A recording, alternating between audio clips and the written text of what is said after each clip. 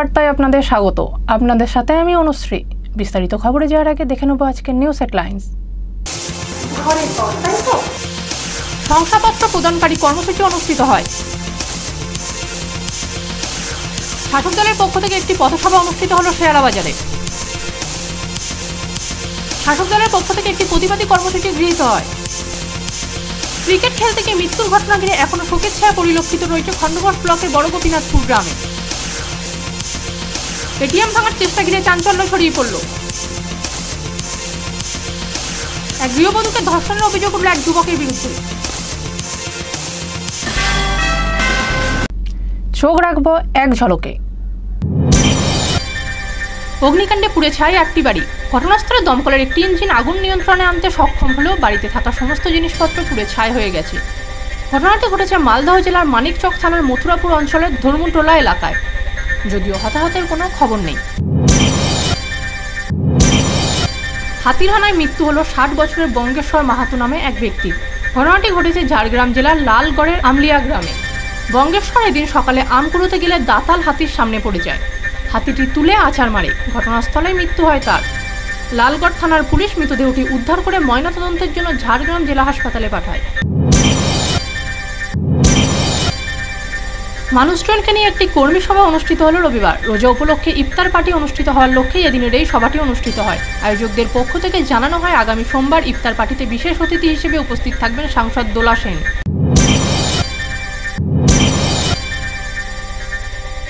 নিত্য প্রয়োজনীয় দ্রব্যের পাশাপাশি পেট্রোপণ্যের মূল্যবৃদ্ধির প্রতিবাদে বীরভূমের মোহাম্মদ বাজারের কাছে 60 নম্বর জাতীয় সড়কে প্রতিবাদ মিছিল করল মোহাম্মদ বাজার ব্লক তৃণমূল কংগ্রেস। এদিন প্রায় কয়েক শতাধিক তৃণমূল কর্মী সমর্থক মিছিলে পা মেলান। উপস্থিত ছিলেন ব্লক তৃণমূল কংগ্রেসের সাধারণ সম্পাদক অলোক ভট্টাচার্য, তৃণমূল নেতা শান্তনু চক্রবর্তী সহ শীর্ষ নেতৃত্বরা। নাচ গান আবৃত্তির মধ্য দিয়ে পালিত হল রবীন্দ্র নজরুল জন্মজয়ন্তী। পূর্ব মেদিনীপুর জেলার মহিষাদল তেরোপেক্ষা উত্তর পূর্ব নতুন আবাসিক বৃন্দের পক্ষ থেকে অনুষ্ঠানের আয়োজন করা হয়। আসছি বিস্তারিত খবরে। শংসাপত্র প্রদানকারী কর্মসূচি অনুষ্ঠিত হয়।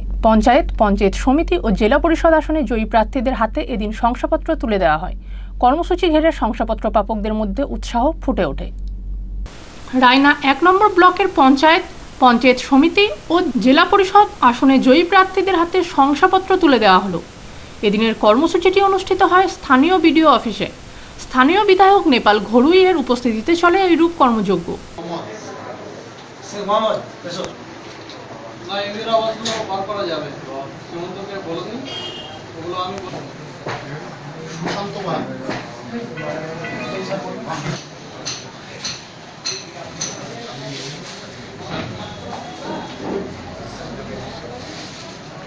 জয়ী প্রার্থীদের বায়োডাটা মুখ্যমন্ত্রীর কাছে প্রেরণ করা হবে বলে জানান স্থানীয় বিধায়ক নেপাল ঘড়ুই। মূলত বিষয়টা আজকে আমাদের রায়না 1 নম্বর ব্লকে যে সমস্ত আমাদের পঞ্চায়েত সমিতি এবং জেলা পরিষদের আনকন্টেস্ট যারা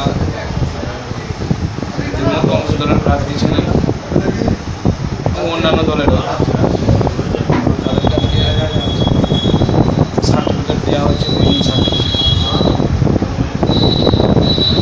নির্বাচন কমিশনের একটা বিধি নিষেধ ছিল এই মুহূর্তে যারা আনকন্টেস্ট আছে তাদের উইনিং সার্টিফিকেট এখন দেওয়া হবে না। তার কারণ ইনমিনেশন যেগুলো আছে সেই ইনমিনেশনগুলো আগে হাইকোর্টের যে অর্ডার সেই অর্ডার অনুযায়ী একটা নির্বাচন হবে। সেই নির্বাচন হওয়ার পর যারা আনকন্টেস্টেড তার সার্টিফিকেট দেওয়া হবে।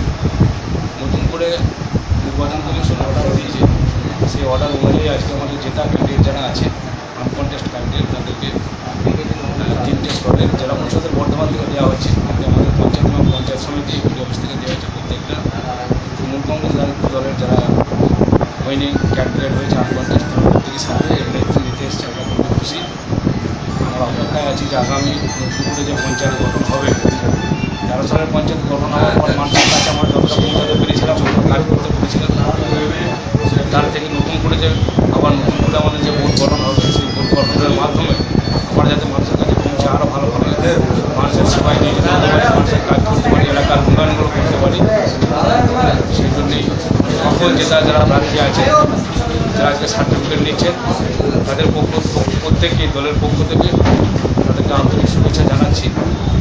সাথে সাথে বলবো যে নতুন যে পঞ্চায়েত গঠন হয়েছে, পঞ্চায়েতের মাধ্যমে দলের নির্দেশ অনুযায়ী মাননীয় মুখ্যমন্ত্রী মমতা ব্যানার্জির যে আদর্শ নীতি, সেটা নিয়ে যাতে আমাদের প্রত্যেকটা উনি ক্যান্ডিডেট পঞ্চায়েত গঠনের মাধ্যমে, পঞ্চায়েত সমিতির গঠনের মাধ্যমে মানুষের কাছে থেকে মানুষের কাজ করতে পারে এবং সঙ্গে আমরাও থাকবো।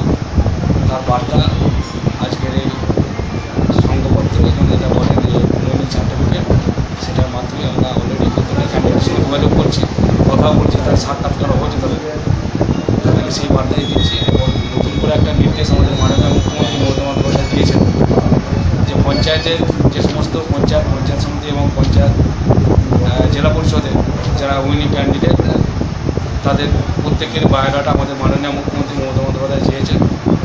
আমাদের খুবই গর্বের বিষয় যে আজকে সরাসরি একটা পঞ্চায়েতের পঞ্চায়েত স্তরের যারা জেতা মেম্বার, তাদের সঙ্গে ডাইরেক্ট আমাদের মাননীয় মুখ্যমন্ত্রী মমতা বন্দ্যোপাধ্যায় যোগাযোগ থাকবে। আমরা 13 সালে পঞ্চায়েত গঠনের পর এটা পাইনি। নতুন করে আমাদের মাননীয় মুখ্যমন্ত্রী মমতা বন্দ্যোপাধ্যায়ের যে চিন্তাধারা, সেটা উনি প্রকাশ করেছেন এবং অলরেডি আমরা প্রত্যেকটা জেতা ক্যান্ডিডেটের যে বায়োডাটা, সেই বায়োডাটার ফর্ম আমরা কালকে পাবো এবং তারাও সেই কর্মসূচি ঘিরে শংসাপত্র গ্রহণকারী মানুষজনের মধ্যে উৎসাহ ফুটে ওঠে। রায়না থেকে কৃষ্ণ সাহার রিপোর্ট, আনন্দবার্তা। শাসক দলের পক্ষ থেকে একটি পথসভা অনুষ্ঠিত হয় শেয়াড়া বাজারে। রায়নার শেয়াড়া অঞ্চল ও খণ্ডঘোষের সগড়াই অঞ্চল তৃণমূল কংগ্রেসের উদ্যোগে অনুষ্ঠিত হয় এদিনের এই কর্মসূচি।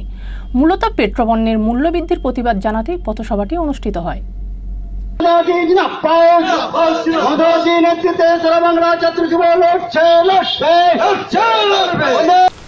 শাসক দলের পক্ষ থেকে একটি পথসভা অনুষ্ঠিত হলো। এদিনের এই সভাটি অনুষ্ঠিত হয় পূর্ব বর্ধমান জেলার খণ্ডঘোষ ব্লকের শেয়াড়া বাজারে। রায়নার শেয়াড়া অঞ্চল ও খণ্ডঘোষের সগড়াই অঞ্চল তৃণমূল কংগ্রেসের উদ্যোগে অনুষ্ঠিত হয় এদিনের এই কর্মসূচি। মূলত পেট্রোপণ্যের মূল্যবৃদ্ধির প্রতিবাদে এইরূপ কর্মসূচি গৃহীত হয়। দলীয় নেতৃত্ব এদিন কেন্দ্রীয় সরকারের জনবিরোধী নীতির প্রতিবাদে মুখরিত হয়ে ওঠেন। মানুষের জন্য কাজ করতে পারবে না। আমরা এই মঞ্চ থেকে আবেদন রাখতে চাই, 2019 লোকসভা নির্বাচনে এই বিজেপি নামক সাম্প্রদায়িক দলকে একটাও ভোট দিয়ে আপনার মূল্যবান ভোটকে নষ্ট করবেন না। কারণ আপনার বিজেপিকে ভোট দেওয়া মানে সাম্প্রদায়িকতা বাড়ানো, বিজেপিকে ভোট দেওয়া মানে সেই ভোট নষ্ট করা, বিজেপিকে ভোট দেওয়া মানে মানুষের পেটে কিল মারা। সনদ দে, পরেশ বাগ, সঞ্জীব হাজরা, আশিস কুণ্ডু সহ অন্যান্য প্রথম সারির জনপ্রতিনিধি সহ শাসক দলের বহু কর্মী সমর্থক এদিনের কর্মসূচিতে অংশ নেন। আমরা সারা ভারতবর্ষ জুড়ে কেন্দ্রীয় সরকারের যে ভুল নীতি, যে ভুল পদক্ষেপ, মূল্যের যে অস্বাভাবিক মূল্যবৃদ্ধি হচ্ছে, তার প্রতিবাদে তৃণমূল কংগ্রেসের নেতৃত্বে সারা পশ্চিমবাংলা জুড়ে আন্দোলন শুরু হয়েছে। আজকে আমরা শেয়াড়া বাস স্ট্যান্ডে খণ্ডঘোষ সগড়াই তৃণমূল কংগ্রেস এবং শেয়াড়া অঞ্চল রায়না 1 নম্বর ব্লকের এই দুই অঞ্চলের নেতৃত্বে আমরা এখানে পথসভা করলাম। এই পথসভায় আমাদের অঞ্চলের যিনি সভাপতি পরেশ বাগ, আশিস কুণ্ডু এবং খণ্ডঘোষের যুব সভাপতি আছেন সঞ্জীব হাজরা, আমাদের যে সব কর্মীরা সবাই এসে উপস্থিত হয়ে আমরা এই সভায় এই পথসভা থেকে বিরোধী দল কে কি বার্তা দিচ্ছেন? আমরা এটা বলতে চাই যে বিজেপি 2014 সালে ক্ষমতায় আসার পর যে প্রতিশ্রুতি দিয়েছিল এলাকায়, শুধু এলাকায় নয় সারা ভারতবর্ষে যে স্লোগান তুলেছিল আচ্ছা দিন আগে, মানুষের যে আচ্ছা দিনের কথা তারা বলেছিল, মানুষের এখন পুরো বুড়া দিন এসে গেছে। পেট্রোল আজকে 100 টাকা ছুঁই, আর পেট্রোলের মূল্যবৃদ্ধির উপরই সমস্ত জিনিসের দ্রব্যমূল্য নির্ভর করে এবং যেহেতু দ্রব্যমূল্যের দাম এত বেড়ে গেছে, সমস্ত জিনিসের দাম আকাশ বৃদ্ধি পাবে এবং সাধারণ মানুষের বহুত ক্ষতি হবে। সেই ক্ষতির কথা আমরা সাধারণ মানুষকে তুলে ধরতে চাইছি, যাতে 2019 সালে লোকসভা নির্বাচন আসছে, সমাজবাদী লোকসভা, সেই নির্বাচনে তাদের যোগ্য জবাবটা ওই নির্বাচনে। কর্মসূচি ঘিরে দলীয় কর্মী সমর্থকদের মধ্যে উৎসাহ ফুটে ওঠে। খণ্ডঘোষ থেকে কৃষ্ণ সাহার রিপোর্ট, আনন্দবার্তা। শাসক দলের পক্ষ থেকে একটি প্রতিবাদী কর্মসূচি গৃহীত হলো। পেট্রোল ও ডিজেলের মূল্যবৃদ্ধির প্রতিবাদেই চলে এইরূপ কর্মকাণ্ড। বাঁকুড়া জেলার বেলিয়াতর রাস্তায় এইরূপ প্রতিবাদ কর্মসূচি পালন করল তৃণমূল কংগ্রেসের কর্মীরা। পেট্রোল ডিজেলের দাম বৃদ্ধির প্রতিবাদে বাঁকুড়া জেলার বড়জোড়া ব্লকের বেলিয়াতোড়ের রাস্তায় নেমে প্রতিবাদ করল তৃণমূল কংগ্রেস কর্মীরা।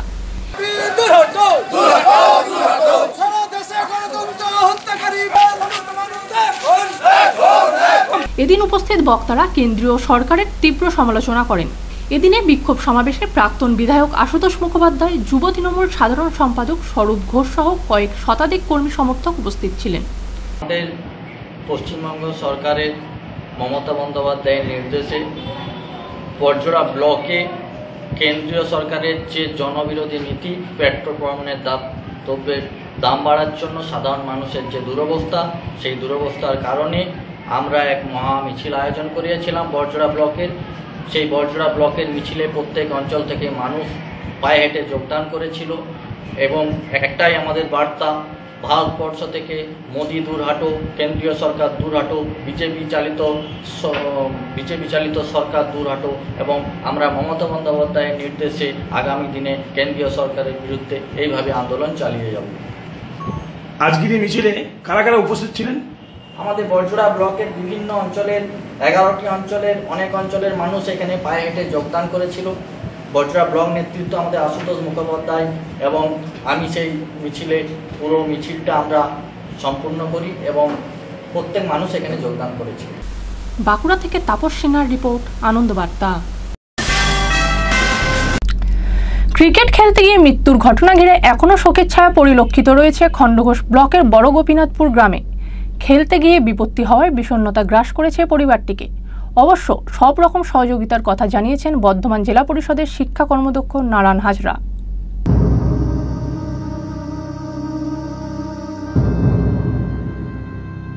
ক্রিকেট খেলতে গিয়ে মৃত্যুর ঘটনা একদিন অতিবাহিত হয়ে গেলেও শোকের ছায়া বিরাজ করেছে মৃত যুবকের পরিবারের পাশাপাশি গোটা এলাকায়।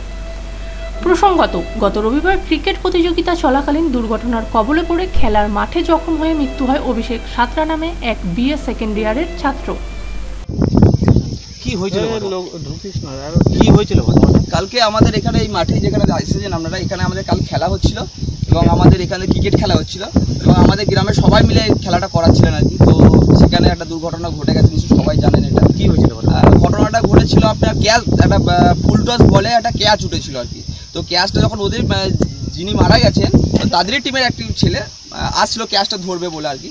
তো যখন ধরতে আসছিল উপর দিয়ে তাকিয়ে তাকে আসার সময় দুজনে নিজেদের মধ্যে পাশাপাশি বাড়ি, যে মারা গেছে তাদের যার সঙ্গে আঘাত হয়েছে তারও পাশেই বাড়ি আর কি। দুজনেই ক্যাচ ধরতে ছুটছিল, দুজনই ক্যাচটা ধরতে ছুটছিল আর কি। দিয়ে সামনাসামনি দুজন আঁকার মধ্যে লাগে আর কি। তো লাগ দিয়ে এখানে সঙ্গে সঙ্গে পড়ে তখন আমরা 1:45 এরকম বাঁচবে।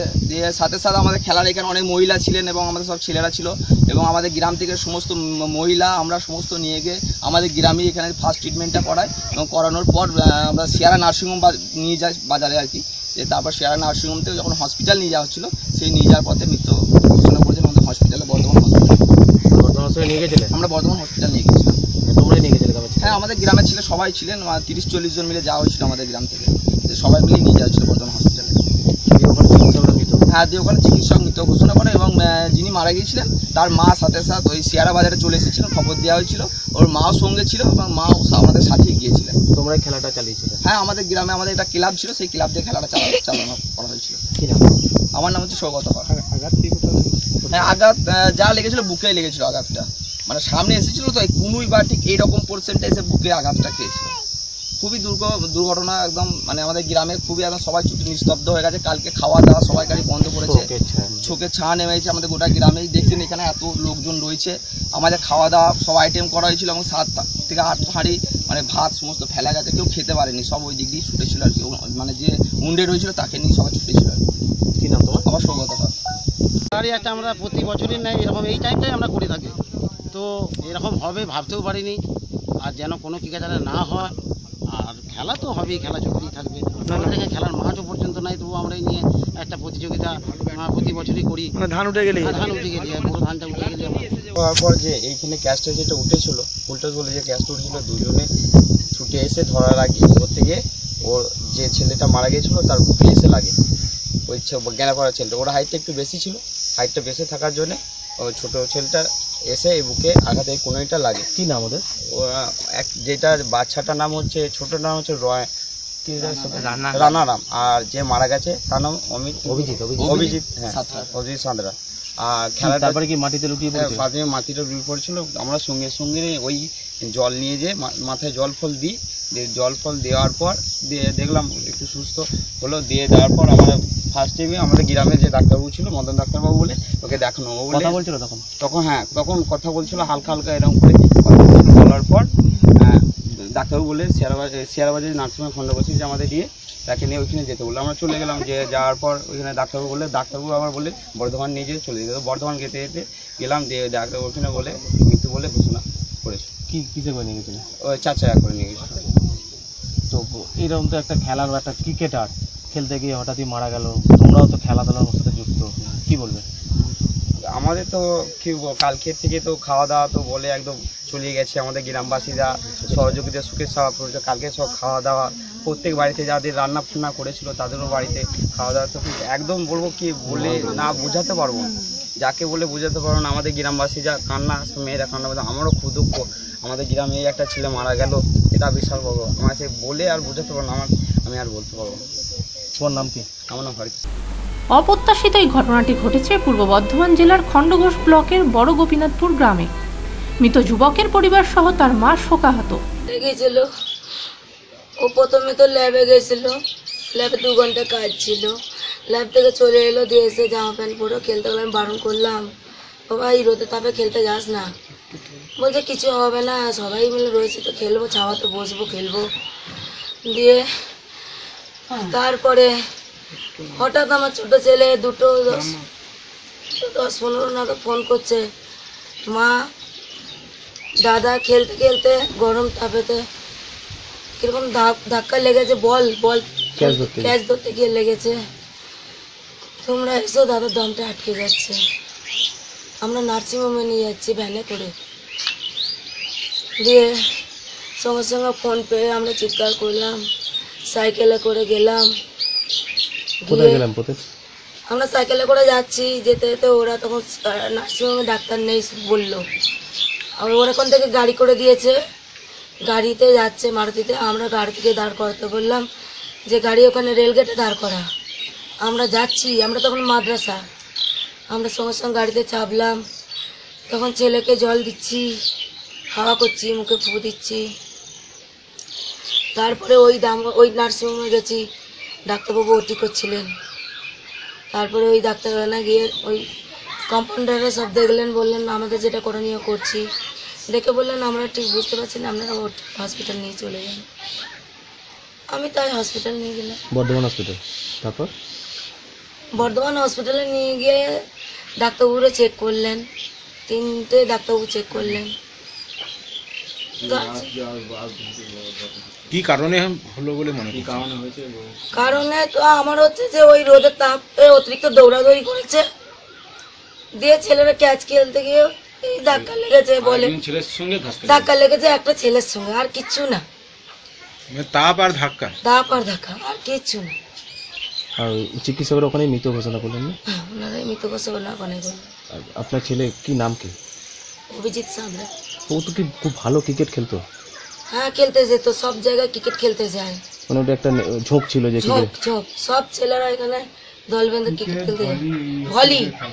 ভলি ওই চাঁদা তুলে ওই যে মোবাইলে ভলি বল আর নেট পাওয়া যায় সব করে ওরা নেট বল ওরা সব এখানে পার্সেল করে দিয়ে গেছে অনলাইনে। আচ্ছা, সব দিয়ে গেছে। আর এই রোদের মধ্যে বারণও করেছিলেন? আমরা বারণ করেছি। সেই ছেলে ক্রিকেট খেলবে, মানে খেলা খুব ভালোবাসতো। শোনেনি, মানে কাজ করতে প্লাস পড়াশোনা করতে প্লাস খেলাটা। সেকেন্ড ইয়ার পড়ছিল শ্যামসুন্দর কলেজে, তার সঙ্গে ল্যাবরেটরিটা কোর্স কমপ্লিট করলো, দিয়ে এখন ওই আরোগ্য ল্যাবরেটরিতে ঢুকেছিল প্র্যাকটিস। ওখানে আলট্রাসোনোগ্রাফি সব কিছুই আছে। আমরা চেয়েছিলাম যে তুই ভালো করে কালচার কর, প্র্যাকটিস কর, মন ভালো থাকবে, যতদিন না নিজে ওই সার্টিফিকেট পেয়ে কাজ করতে পারে ততদিন। খেলা সবসময়ের জন্য খুব ভালোবাসে।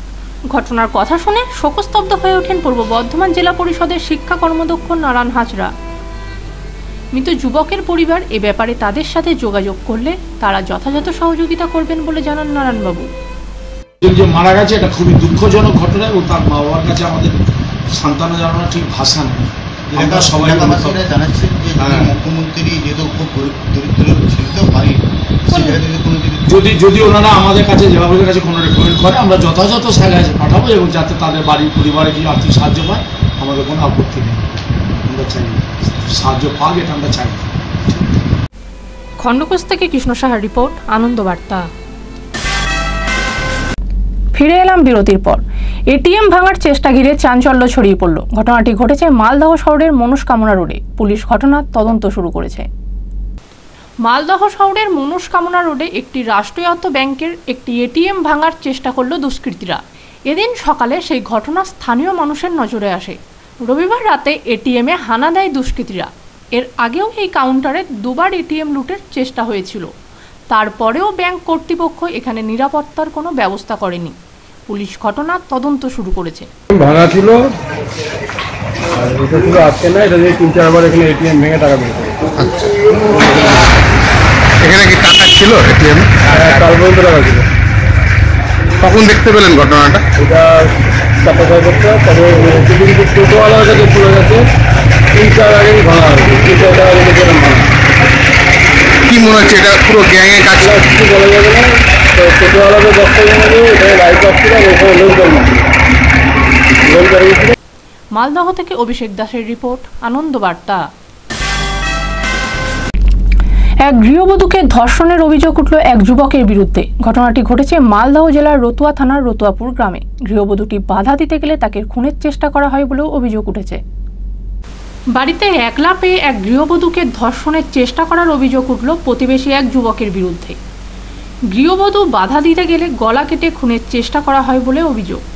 ঘটনাটি ঘটেছে সোমবার ভোররাতে মালদহ জেলার রতুয়া থানার রতনপুর পশ্চিম খাসমহল গ্রামে। রক্তাক্ত অবস্থায় গৃহবধূ বর্তমানে মালদহ মেডিকেল কলেজ হাসপাতালে চিকিৎসাধীন। গৃহবধূর স্বামী ভিন রাজ্যে শ্রমিকের কাজ করে। বেশ কিছুদিন আগে দিল্লিতে কাজ করার সময় গৃহবধূর সাথে ওই অভিযুক্তের পরিচয় হয়। অভিযুক্ত সুকুরিয়া চৌধুরী ঘটনার পর থেকেই পলাতক। চৌধুরী ভালোবাসা করছিল আমার দিদির সঙ্গে। আমার দিদি দুল্হা বাড়িতে নাই খো গিয়েছে পরদেশ থাকবার লাগে। তা আমার দিদিকে শুক্রু কিনা আমার দিদিকে গোলা দিয়ে চাকু দিয়ে গোলা দিয়ে কাটে দিয়েছে। কাটে জবরদস্তি করবে চাচ্ছিল, তো দিল না, শুক্রু কাটে দিয়েছে। কখন ঢুকেছিল? কালকা কখন? এই রাতের সময়। দুটা ছেলে একটা মেয়ে আছে। কি করতে চাইছিল? মানে দুটা ছেলে আমার দিদিকে আর একটা মেয়ে আছে। ওটা ছোড়া রেপ করতে যাচ্ছিল। কেন আমার স্বামী নাই খো, আমি তোকে দিব। কেন দিব? আমি তোকে দিব না, আমার স্বামীকে নাই খো। তো বলছে দিবি না, তা না, চাকু দিয়ে কেটে দেবে। ঘটনার তদন্ত শুরু করেছে রতুয়া থানার পুলিশ। মালদহ থেকে অভিষেক দাসের রিপোর্ট, আনন্দ বার্তা। এক বৃদ্ধকে আগুন ধরিয়ে দেওয়ার অভিযোগ উঠল দুই যুবকের বিরুদ্ধে। মদ খাওয়ার প্রতিবাদ করায় এইরূপ বিপত্তির সম্মুখীন হতে হয় ওই বৃদ্ধকে। আহত ওই বৃদ্ধ বর্তমানে চুঁচুড়া ইমামবাড়া হাসপাতালে চিকিৎসাধীন। মদ খাওয়ার প্রতিবাদ করায় এক বৃদ্ধকে কেরোসিন তেল ঢেলে আগুন ধরিয়ে দেওয়ার অভিযোগ উঠল দুই যুবকের বিরুদ্ধে। ঘটনাটি ঘটেছে হুগলি জেলার তিন্নার জগন্নাথপুরে। 60 বছরের বৃদ্ধ দুর্গা মুর্মু আশঙ্কাজনক অবস্থায় চুঁচুড়া ইমামবাড়া হাসপাতালে ভর্তি। বেশ কিছুদিন ধরে মদের আসর বসত জগন্নাথপুরের একটি বাগানে। সকালে চাষের কাজের জন্য মাঠে যান দুর্গাবাবু। ওই যুবক পলাশ ও অলোক ওখানেই নেশা করছিল। প্রতিবাদ করায় দুই যুবক বৃদ্ধের গায়ে কেরোসিন তেল দিয়ে আগুন ধরিয়ে দেয় বলে পরিবারের অভিযোগ। খবর দেওয়া হয় পান্ডুয়া থানায়। পান্ডুয়া থানার পুলিশ পলাশ ও অলোককে আটক করেছে। মুর্মু কাজ থেকে ফিরে ওই তালপুকুর বাগানে বসেছিল, দিয়ে ওরা দুজনে মদ খাচ্ছিল। মদ খেয়ে কিছু বারণ করেছিল মনে হয়, সেই জন্য ওরা মানে প্রতিবাদ করেছিল। দিয়ে সেই জন্য আমরা কেরোসিন ঢেলে ওকে মারার পরিকল্পনা নিয়েছিল। এবার আপাতত এখন ওরা যেটুকু এখন হসপিটালে নিয়ে হয়েছে, এখন একজনকে ধরা হয়েছে আর একজনকে খুঁজে পাওয়া যাচ্ছে না। কতজন ছিল এরা? দুজন ছিল। কি নাম এদের? পলাশ অলোক। যদিও ওই দুই যুবকের পরিবার দাবি করেছে এই কাজের সঙ্গে তারা জড়িত নয়। আমরা কিছুই জানি না। আমরা কাজে গেছিলাম উত্তরপাড়ায়। তারপরে এই তো ছুটি করে এসে শুনছি এটা হয়েছে ওটা হয়েছে, আমরা তো কিছু জানি না। আপনার ছেলের বিরুদ্ধে অভিযোগ করছে? ও অনেক শুকনো অভিযোগ করতে পারে। এখন এখন ঠেকায় পড়ে কত লোক কত কি বলবে। হ্যাঁ, আপনার ছেলে নাকি মদ দুধ খাচ্ছিল?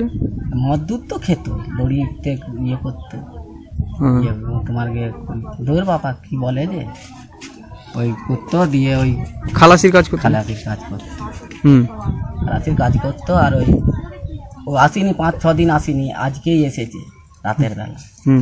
দিয়ে আমরা সকালবেলা যখন কাজে যাচ্ছি তখন বললাম যে দেখ তোর তাহলে ভাত খেয়ে তুই কাজে চলে যা, আমরাও চলে যাই।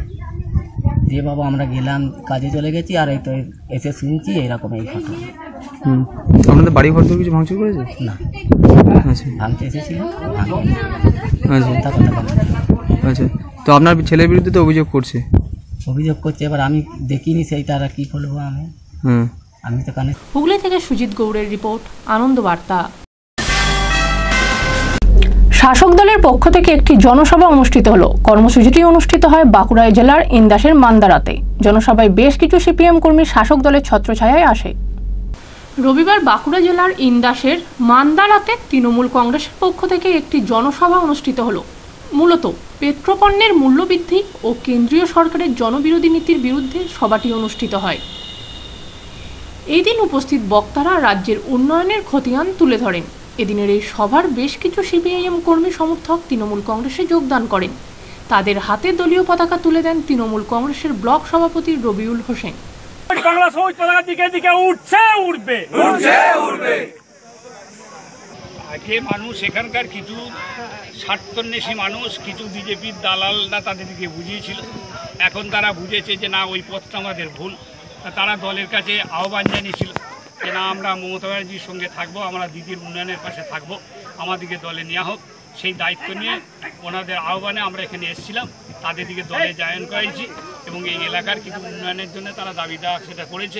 আমরা দলের তরফ থেকে আশ্বাস দিয়েছি যে আপনারা যদি দলের সঙ্গে থাকেন আপনাদের উন্নয়ন হয়ে যাবে। এটা এখানকার আজকের সবার উদ্দেশ্য। বাঁকুড়া থেকে ইন্দ্রাণী সেনের রিপোর্ট, আনন্দ বার্তা। ফিরে এলাম বিরতির পর। নবান্নে পূর্ত দপ্তরের একটি মিটিংয়ে স্থির হয়েছে আপাতত গাছ কাটা বন্ধ রেখে রাস্তা সম্প্রসারণের কাজ চলবে। ফলে আপাতত খুশি কুচবিহারে মিলিটারি ব্যারাকের পূর্ব দিকের নবনারায়ণ রোডের আন্দোলনকারীরা। সরকারের সিদ্ধান্তের ওপর আন্দোলনের গতিপথ নির্ভর করেছে বলে জানানো হয়েছে আন্দোলনকারীদের পক্ষ থেকে। কুচবিহারের মিলিটারি ব্যারাকের পূর্ব দিকে নরনারায়ণ রোডে অবস্থিত শতাব্দী প্রাচীন তল্লী ভিথিকাটি কাটবার প্রতিবাদে সামিল আন্দোলনকারীদের সাময়িক স্বস্তি মিলল। নবান্নে আয়োজিত পূর্ত দপ্তরের একটি মিটিংয়ে স্থির হয়েছে আপাতত গাছ কাটা বন্ধ রেখে রাস্তা সম্প্রসারণের কাজ চলবে। সরকারি সিদ্ধান্ত পরিবর্তন হওয়ার ফলে আন্দোলনকারীরা পথচারীদের মিষ্টিমুখ করান। আন্দোলনকারীদের পক্ষ থেকে জানানো হয়েছে সরকারের সিদ্ধান্তের উপর তাদের আন্দোলনের পরবর্তী গতিপথ নির্ভর করবে। প্রশাসনের তরফ থেকে পুনরায় গাছ কাটার সিদ্ধান্ত গৃহীত হলে তারা চিপকো আন্দোলন করবেন এবং গাছের নিচে আমরণ অনশনে বসবেন বলে জানিয়েছে আন্দোলনকারীরা। আমরা একটু আশা পেয়েছি যে কিছুদিনের জন্য এটা সুবিধা করা হয়েছে গাছ কাটা, কিন্তু আমাদের আন্দোলন ধারাবাহিকভাবে পর্যায়ক্রমে চলছে, প্রতিদিনই চলবে।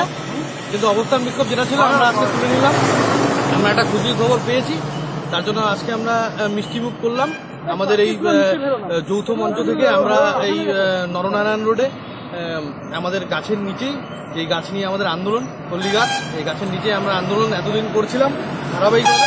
এটা আজকে আমরা উঠে নিলাম সেই আন্দোলনটা সাময়িকভাবে। কিন্তু এটাও বলছি যে আমাদের যদি কোনো সময় দেখা যায় যে গাছ কাটার জন্য আমার লোক এসছে এখানে, কিন্তু আমাদের সেদিনকে কিন্তু অবস্থান বিক্ষোভ এবং চিপকো আন্দোলন চলবে। এবং চিপকো আন্দোলন যদি কাজ না হয় আমরা দরকার পড়লে আমরণ অনশনে বসবো। কোচবিহার থেকে রতন বর্মনের রিপোর্ট, আনন্দ বার্তা। ট্যারান্টুলার আতঙ্ক ছড়িয়ে পড়ল বীরভূমের দেউচা গ্রামে। স্থানীয় একটি দোকানের মালিক এটিকে প্রথমে দেখতে পান। খবর জানতে পেরে ট্যারান্টুলাটিকে প্যাকেটবন্দি করে এক সিভিক ভলেন্টিয়ার। ট্যারান্টুলা আতঙ্ক ছড়ালো বীরভূমের দেউচা গ্রামে। দেউচার 60 নম্বর জাতীয় সড়কের লাগোয়া একটি দোকানের গোডাউনের ভিতর প্রথমে এটিকে দেখা যায়।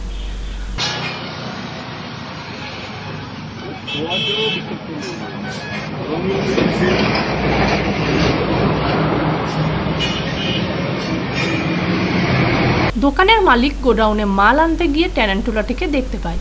পরে এক সিভিক ভলেন্টিয়ারকে বিষয়টি জানান। সে ওই ট্যারান্টুলাটিকে একটি প্যাকেটের মধ্যে বন্দি করে রাখে। বৃহদাকার এই ট্যারেন্টুলাটি দেখতে প্রচুর মানুষ ভিড় জমান। আপনার দোকান থেকে আগে কি বেরিয়েছিল? প্রথমে আমি সার্ফের বস্তাগুলো সরাচ্ছিলাম, তখন এটা দেখলাম। তারপরে একটা বাটি নিয়ে ঢাকা দিয়ে দিচ্ছিলাম, যে ফেরি প্যাকেটে ভরে ওটাকে কলার দিকে রাখলাম, সিভিককে ডাকলাম। এটা কি মাকড়সা? এটা ট্যালেন্টের মতো লাগছে। বীরভূম থেকে মোহাম্মদ আজহার উদ্দিনের রিপোর্ট, আনন্দ বার্তা। এক ব্যক্তির মৃতদেহ উদ্ধার ঘিরে চাঞ্চল্য ছড়িয়ে পড়ল। ঘটনাটি ঘটেছে পূর্ব মেদিনীপুর জেলার নন্দনকুমার থানার অন্তর্গত তালাপেনিয়ায়। ঘটনার তদন্ত শুরু করেছে পুলিশ। রবিবার সন্ধ্যের পর থেকে বাড়ি থেকে নিখোঁজ থাকার পর অবশেষে উদ্ধার হলো এক ব্যক্তির মৃতদেহ। ঘটনাটি ঘটেছে পূর্ব মেদিনীপুর জেলার নন্দনকুমার থানার অন্তর্গত তালাপেনিয়ায়। পরিবারের অভিযোগ, কে বা কারা তাকে খুন করেছে। মৃত ব্যক্তির নাম গোবর্ধন সামন্ত। সোমবার সকালে বাড়ি থেকে কিছু দূরে তার দেহ উদ্ধার হয়। পুলিশ মৃতদেহ উদ্ধার করে ময়নাতদন্তের জন্য তমলুক জেলা হাসপাতালে পাঠায়। ঘটনার তদন্ত শুরু করেছে পুলিশ। পূর্ব মেদিনীপুর থেকে তুহিন শুভ্র আগোয়ানের রিপোর্ট, আনন্দ বার্তা। খবর শেষ করার আগে নিউজ হেডলাইন্স আরও একবার। শংসাপত্র প্রদানকারী কর্মসূচি অনুষ্ঠিত হয়। শাসক দলের পক্ষ থেকে একটি পথসভা অনুষ্ঠিত হলো শেয়ারা বাজারে। শাসক দলের পক্ষ থেকে একটি প্রতিবাদী কর্মসূচি গৃহীত হয়। ক্রিকেট খেলতে গিয়ে মৃত্যুর ঘটনা ঘিরে এখনো শোকের ছায়া পরিলক্ষিত রয়েছে খণ্ডঘোষ ব্লকের বড় গোপীনাথপুর গ্রামে। এটিএম ভাঙার চেষ্টা ঘিরে চাঞ্চল্য ছড়িয়ে পড়ল। এক গৃহবধূকে ধর্ষণের অভিযোগ উঠল এক যুবকের বিরুদ্ধে। এখনকার মতো খবর এ পর্যন্তই। পরবর্তী নিউজের জন্য চোখ রাখুন শুধুমাত্র আনন্দ বার্তায়। আপনারা দেখছেন আনন্দ বার্তা। আমরা নিরপেক্ষ নয়, মানুষের সাথে, সমাজের পক্ষে।